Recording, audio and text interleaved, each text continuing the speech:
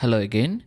You know that the first step of financial planning is sales forecast.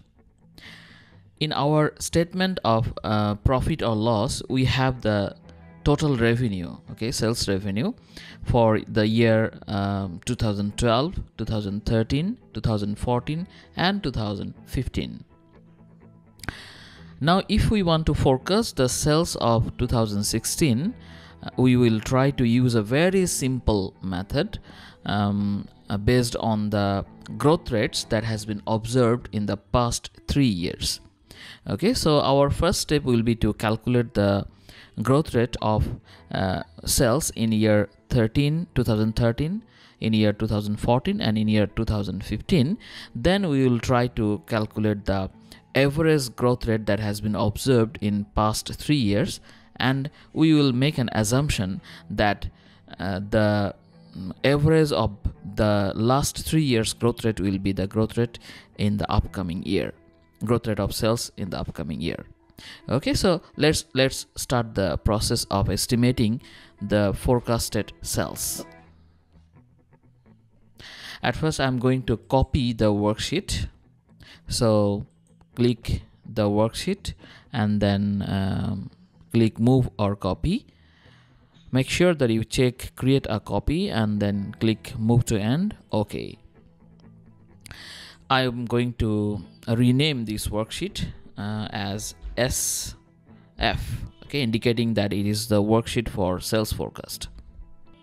For forecasting the sales, we do not need other items, so I'm going to delete all the rows that contain other items of the income statement.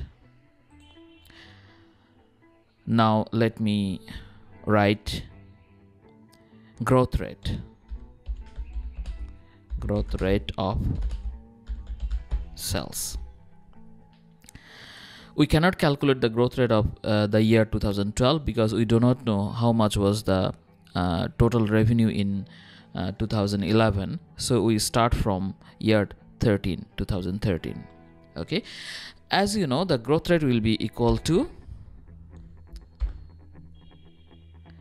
the sales revenue in 2013 minus the sales revenue in the previous year, that means 2012, bracket close, divided by the sales revenue in the previous year. Enter. You can see the cell shows the amount 0 because the cell format is actually currency. So what we are going to do, we are going to convert it to percentage style. Now you can see we have 6%. Okay, I would prefer you to make it 2-digit after decimal. Okay, so you can see the growth rate is 6.49% in year 2013.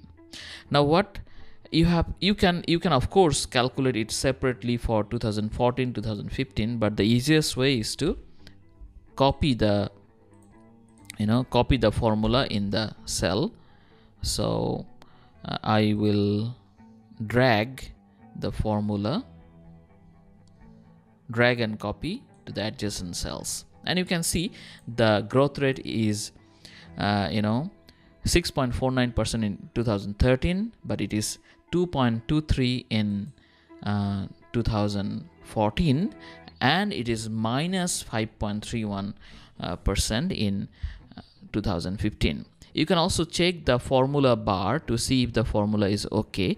Let us check the growth rate of 2015. You can see it is C7 minus D7. So C7 is this one minus D7 over D7. Okay, it is perfectly okay. Now let us calculate the average growth rate of the last 3 years.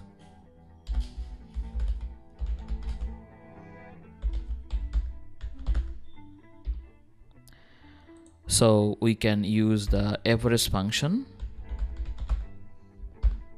average of these three. We can see that the average growth rate is 1.14%. Let me make it centered. Okay, and because this is our forecasted growth rate, okay, let me highlight it by making it dark red and bold. Okay, now our forecasted growth rate is 1.14%. Therefore we can easily calculate the forecasted sales revenue, forecasted total revenue in the year 2016.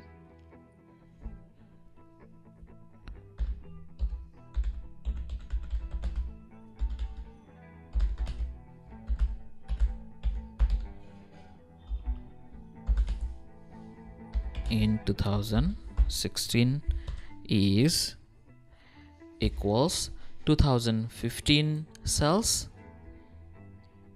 times 1 plus the forecasted growth rate.